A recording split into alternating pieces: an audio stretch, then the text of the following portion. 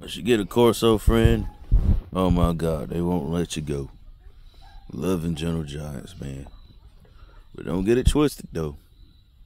These motherfuckers can be your worst enemy. Ain't that right? You tear a motherfucker ass up, won't you? Sting? Yeah, pop out, boy. Pop out to that. Yes, sir. Calm down now. One of my favorite type of dog, Cane Corso, man. I love these dogs. I got 4 of them. Me and my partner. Me and Lenora. So, yeah. These are our guys. These are our girls. These are our beasts. You know, these are protectors as well. And we can share the pack with you. You know what I mean? This boy planning to stud out at some point, if not breed. As well as my big boy Blue. He has champion blood running through him, so does his sister. You know what I mean? And Blue's even bigger than him as far as bone structure. But he's a big boy himself, ain't that right, Sting? Yes, it is, man. Yes, it is. Yeah. Yeah, boy. Look at him. Look at that beautiful brown ass. You love me, don't you, boy? You can't get enough of me. I love you, too. I wish you'd go play so I could sit here and chill. Go play with Bane or something, man. God dang, all up on me. So we got the big dogs. That's what we represent. LG Big Dog Kennels, you know what I mean? We're cutting down on all the bullies. That was fun, you know. They're more so show dogs.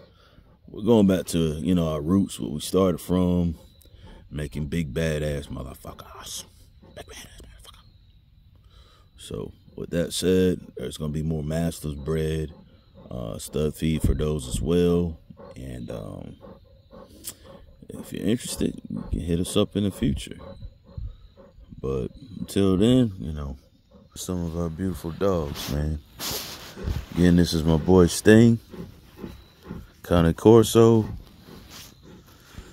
He was bred actually in Alpha Z Kennels. You know, Alpha Z and was it New Buffalo, New York?